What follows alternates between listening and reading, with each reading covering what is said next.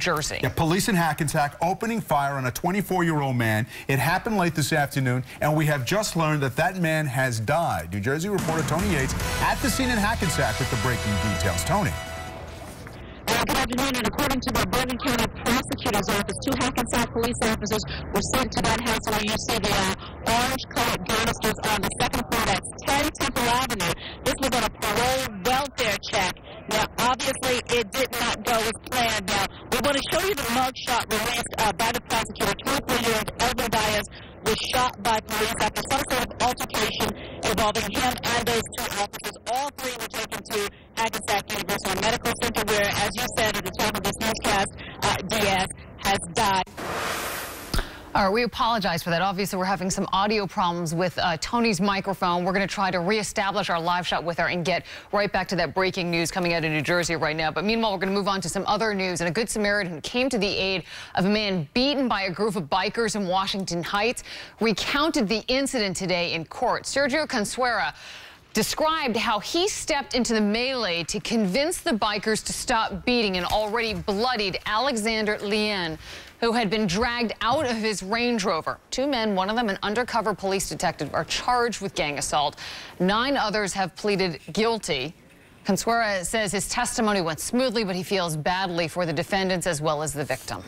You don't feel okay when you know that people are going to do time, that they could do time and things like that. You don't feel right, I mean, like, these are people that they were up there, trying to have some fun, but some people decided to make some mistakes. As for the bikers, as the bikers dispersed that day, Consuera called 911. He says he feels that he saved Lien's life. We're going to have much more for Inside the Courtroom coming up on Eyewitness News at 5. We want to go back to that breaking news story. Police-involved shooting in Hackensack. We have News Copter 7 over the scene. And Shannon, can you give us an update? Absolutely. What we know at this point is that this all happened earlier this afternoon when 2 officers were responding to a welfare check requested by the Parole Services Division at 10 Temple Avenue. Now, when they got there, it was a little bit unclear at first, but we are hearing from sources that the suspect, 24-year-old Elvin Diaz, answered the door and was armed with a knife. Officers, the 2 officers that responded to the scene, shot him several times. At this point, the 2 officers and the suspect were taken to Hackensack Medical Center. As we now know, that suspect did die from his injuries. The 2 officers, though, are believed not to be injured. They are just being checked out just as a precaution. Now, as you look at this scene here, you're looking down at Temple Avenue. On the top part of your screen is where it comes in with Main Street and Johnson Avenue. A huge police scene here. You can see the sheriff's crime scene unit as well as the Bergen County Prosecutor's Office is on the scene, and even the park across the street included in this crime scene. But again, those officers just responding to a welfare check requested by the Parole Services Division. Gunfire erupted, and the suspect, 24-year-old Elvin Diaz, died as a result of the injuries. Reporting live over Hackensack, Shannon Sohn, Channel 7, Eyewitness News. All right, thank you, Shannon. Well, now to the mansion murders in Washington, D.C., a story that has captivated the nation. Police have identified the suspect accused of killing 4 people, and they think he is in our area. Yeah, 34-year-old Darren Dylan Wint has a girlfriend in Brooklyn. Investigators say that they believe after the murders of the Savopoulos family and their housekeeper, Wint took a bus north and could now be hiding out in the borough. Eyewitness News reporter Kimberly Richardson is in Canarsie with the details. Kimberly. Well, as you just mentioned, Darren Wint is no stranger to Brooklyn. Sources tell Eyewitness News Wint, who should be considered armed and dangerous, spent the night here last night. That's, again, according to his girlfriend, who right now is here inside the 6-9 precinct. She's speaking with detectives. She lives right here in Canarsie. Police are also searching this area, looking for surveillance cameras, video which will hopefully reveal where he went next. We had information to believe he may be here, and right now in the South Brooklyn area. From the nation's capital to the streets of Brooklyn, what began as a manhunt for an alleged killer in Washington, D.C., has taken a dramatic turn right to our area. Well, in situations like this, you identify everybody he's close to, and that's where they led this to Brooklyn. Officials believe Darren Dylan Wint may be somewhere in Brooklyn. He's the main suspect in the quadruple murder of a prominent family in D.C. Authorities suspect the 34-year-old right now is armed, hiding somewhere in the southern part of the borough. In Brooklyn, the information they're working with the U.S. Marshals were actively in that area. 1 week ago today, a fire at this D.C. mansion led to a more gruesome discovery inside. Officials found the lifeless bodies of Savas Savopoulos, his wife, 10-year-old son, and their housekeeper. The family was part of the who's who in that area. Savopoulos ran American Iron Works, a large distributor of metals for construction contractors, where Wint once worked. Authorities say DNA links Wint to the slayings. Investigators are still trying to piece this one together. Wint clearly has ties to our area. On his Facebook page, he claims he lives in New York, New York. Sources tell Eyewitness News the suspect recently stayed here with his girlfriend. She spoke with detectives at the 6-9 precinct in Canarsie, told them Wint was heading back to D.C. and is thinking about surrendering, something police highly recommend. Well, I mean, right now you have just about every law enforcement officer across the country that is aware of his open warrant and are looking for him. Tracking his every move, even here in Brooklyn. Police were able to track down Wint's girlfriend by pinging her phone rather. She told detectives he came here by bus again last night and left early this morning. To get a better look at him, go to our Facebook page. In Canarsie, Kimberly Richardson, Channel 7, Eyewitness News. Thank you, Kimberly. Nearly a half-dozen hecklers interrupted Police Commissioner Bratton's plea to the city council for more money and more police officers. The protesters, who shouted "No new cops," were ejected from the council chambers, and the commissioner resumed his testimony. He said 450 more officers are needed to keep residents safe from several new challenges. The police says including challenges like combating violence, hostility towards officers, as well as threats from ISIS and terrorists. It is decentralized and much harder to detect than threats orchestrated by al-Qaeda. Presented under the banner of ISIS, it is marked by effective messaging and solitary lone wolf actors, terrorists who operate outside the kind of command and control systems or cells that we've learned to penetrate and dismantle. Many council members have said they are in favor of hiring up to 1,000 more officers. Mayor Bill de Blasio, however, says no additional officers are needed. Liz. Well, police in Manhattan are searching for the suspect responsible for a string of robberies while riding a stolen city bike. Investigators say the man in this surveillance video has been linked to at least 11 robberies in Gramercy, Chelsea, Kips Bay, and Union Square in the last few months. Police believe the suspect steals a city bike from a docking station and then sneaks up behind women and grabs their cell phones and their purses. The victims range in age from anywhere between 21 to 42. And a wrongful death lawsuit is being filed in the NYPD killing of an unarmed man in Brooklyn. Akai Gurley was fatally shot last November in the stairwell of the Pink Houses in East New York. His domestic partner, Kimberly Ballinger, says she is suing on behalf of their 2-year-old daughter. The lawsuit accuses officers Peter Liang of being reckless and negligent as he and his partner performed a vertical patrol in the building that night. It also names the housing authority and the city for poor lighting and other conditions in the building. Liang faces manslaughter charges in the death. Today, the effort to crack down on the mistreatment of workers at New York nail salons took a new approach. Volunteers fanned out across the city to help educate those workers on their rights. Eyewitness News reporter Stacey Sager on the Upper East Side with more on this story. Stacey. Well, Dave, they called this a day of action. Hundreds of these volunteers fanning out to subway stations, but also here to nail salons to educate both workers and owners about exploitation on the job. That is, workers earning less than the minimum wage, working long hours, and potentially exposing themselves to health risks. It was a story that first appeared in the New York Times a couple of weeks ago. Well, today, the commissioners from the city's Department of Consumer Affairs and the mayor's Office of Immigrant Affairs were also on hand in communities with a large immigrant population, handing out flyers in 6 different languages so workers understand their rights. And speaking with nail salon owners about what their responsibilities are, both with minimum wage as well as with paid sick leave, which is a law that DCA enforces. And that really is a way the city is looking to approach this, because typically the state actually regulates these nail salons. The city is also urging consumers to stay alert.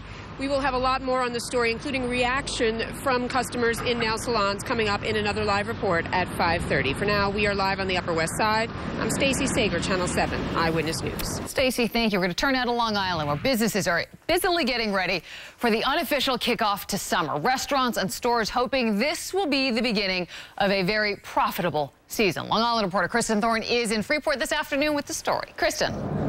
Well, Liz, thank goodness the weather is supposed to be better this weekend, because right now it is freezing out here. You can see the turtleneck. It's raining a little bit. It's really just not nice out here right now, but the weather is supposed to get better. By this time tomorrow night, these streets on the Nautical Mile here in Freeport should be packed. Businesses say they are ready for these customers because, after all, it was a bad winter.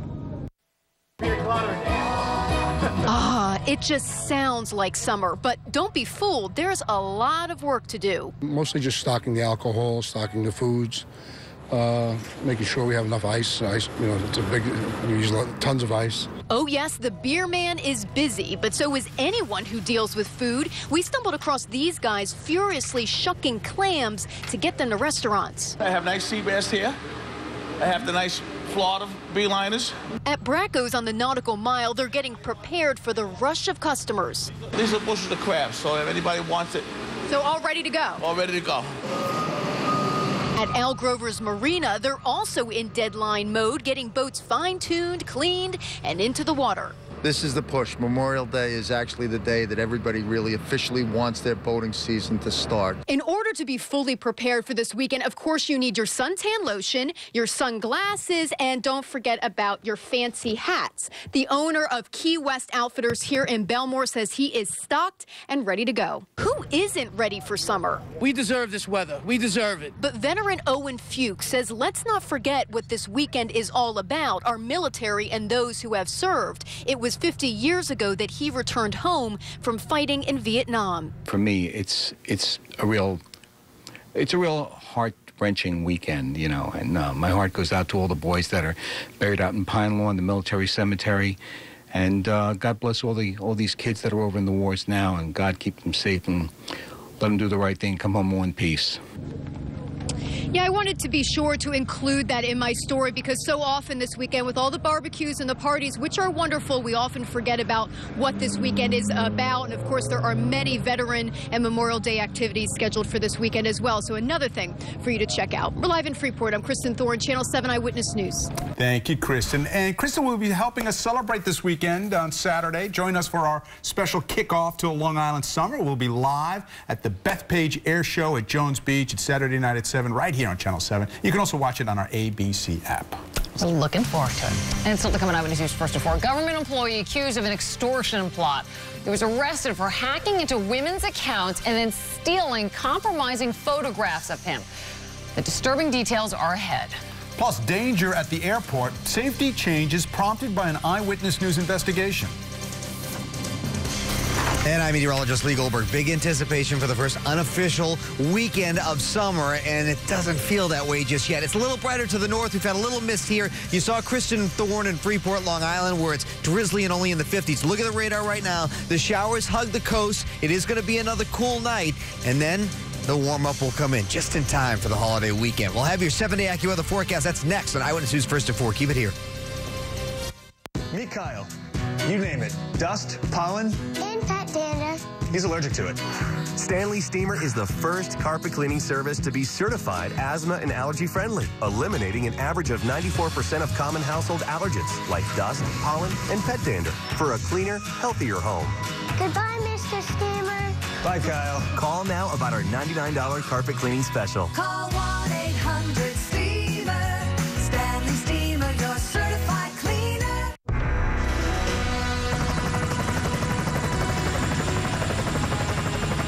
Thanks for the ride around Norfolk. And I just wanted to say Geico is proud to have served the military for over 75 years. Roger that. Captain's waiting to give you a tour of the Wisconsin now.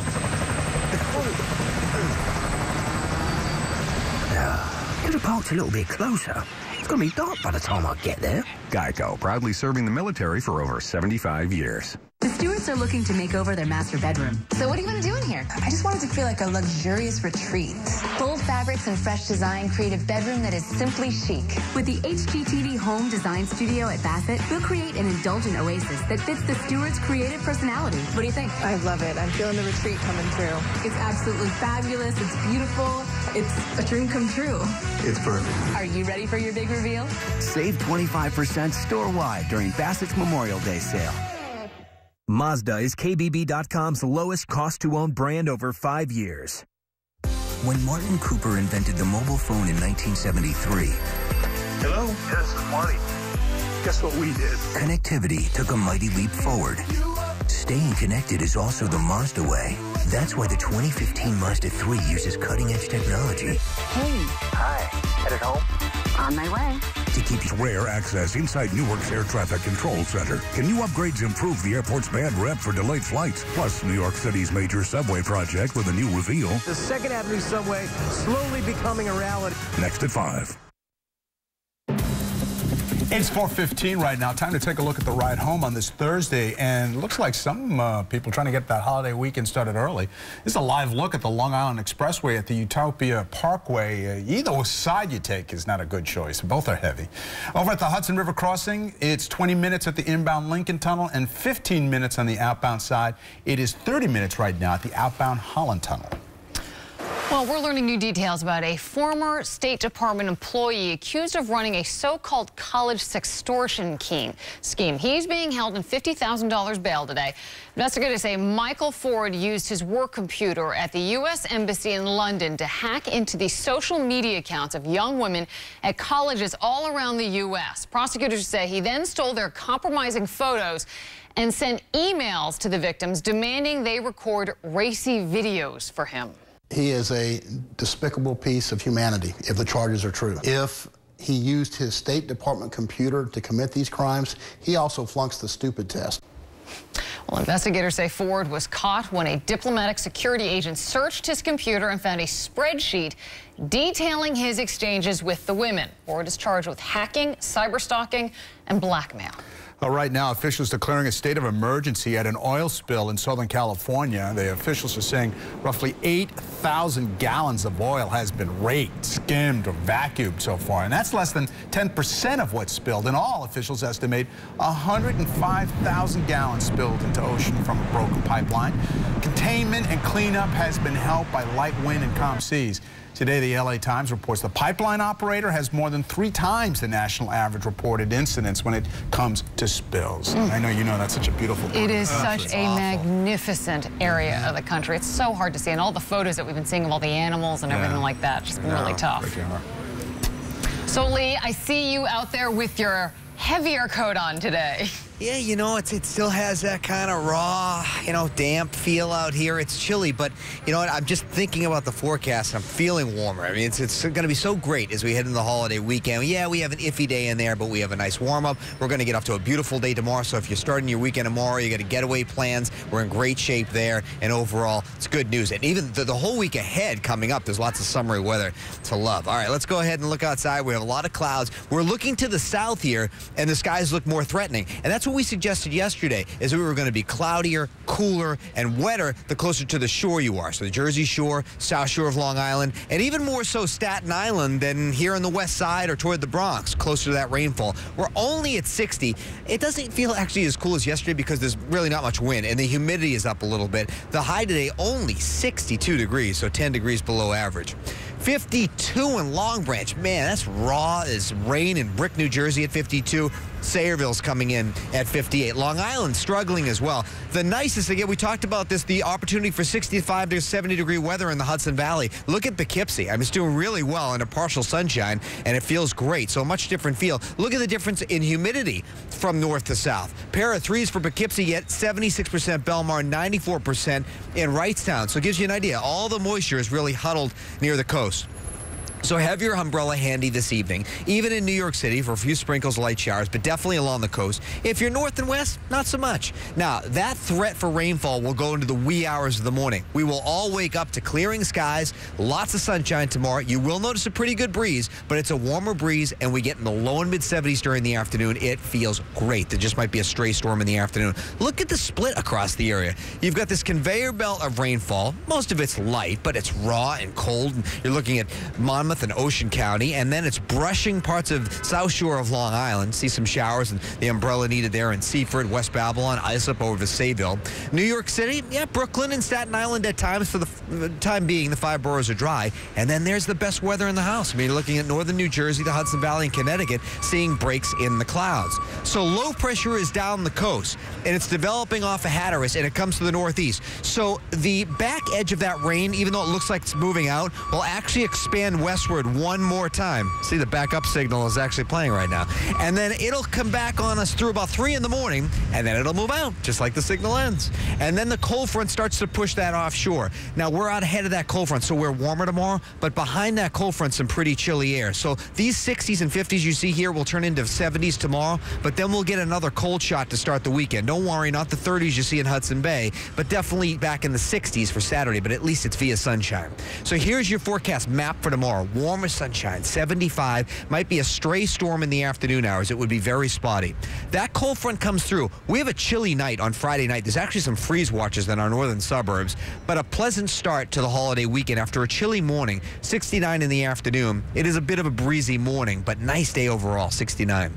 Tonight, lots of clouds. There's some rain, mainly south and east, and then there's some late clearing. We'll go down to about 53, 40s north and west. Partly sunny and a much nicer afternoon tomorrow, 75. It's a great looking day, just a stray afternoon storm. And then tomorrow night, it's chilly. Make sure you have the jacket or the sweater because it's brisk and cool. Upper 30s north and west, about 48 in the city. So Liz and David, coming up at 4:30, it is time to rank the holiday days. I'll tell you for right now that Sunday's the best day. We have a beach day. But what is the close second and which one is the iffy day? We'll deal with that in the 7-day AccuWeather forecast when we come inside. I want to leave you hanging. You're playing with my mind. What are you doing to me Someone's here? trying to plan a pool party. Yeah, we got things to do. We got a special on Saturday. All right, we'll wait till you come back. 20 minutes and you'll do all your planning. Thank all you. right. We can wait that long. Thanks, Lee. Yep. Well, still to come on Eyewitness News first and foremost. A string of break-ins in one of the area's most affluent communities. We're going to tell you the warning police have for residents.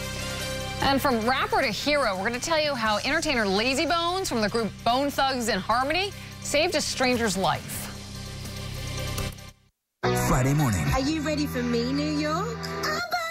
Jessie J performs live from Central Park in a free GMA concert, and you're invited. So get there early to see Jessie J on Good morning, America. Only on ABC-7. Tonight. Keep watching. TV's news phenomenon continues. This might be your final question. 15 seconds. Darkness. Will anyone conquer? 500 questions. The 7-night event continues tonight at 8/7 Central on ABC. This is amazing. I love this car. Real people are discovering surprising things at Chevy. This is a road trip car. We're sold. It's so pretty. They're good-looking cars. It feels great. Perfect. This is not what I would expect from a Chevy at all. Current qualified competitive lessees can sign and drive this 2015 Chevy Cruze LT for around $147 a month. Or during the Chevy Memorial Day sale, get cash back for 15% of the MSRP on select 2015 models in stock the longest. Find new roads at your local Chevy dealer. Only Optimum has a new offer just for cord cutters. Get a whole lot without paying a whole lot. Free digital broadcast TV with internet and unlimited data, talk, and text for the everyday low price of just $34.90 a month with no contract. Get up to 40 broadcast TV channels for the shows you're into and internet for all the stuff you're into with a free smart router and free McAfee protection. Plus, only Optimum gives you unlimited access to over 1 million Wi-Fi hotspots at speeds faster than 4G at no additional cost.